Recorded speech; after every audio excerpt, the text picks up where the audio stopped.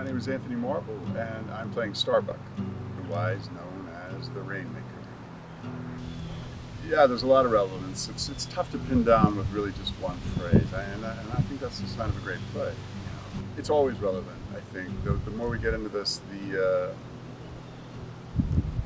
crux of the play, the nature of storytelling, it's the nature of a person believing in themselves, faith in yourself. Do I relate to Starbuck as a wanderer, shaman, con man? Yes, he's an actor. We try to, sitting around one day, we were joking about what would the sequel, if you go 20 years down the road, what would each of these people be doing? And to not end in a nice way. The really great, fun guy, actor part of me says he started a theater company.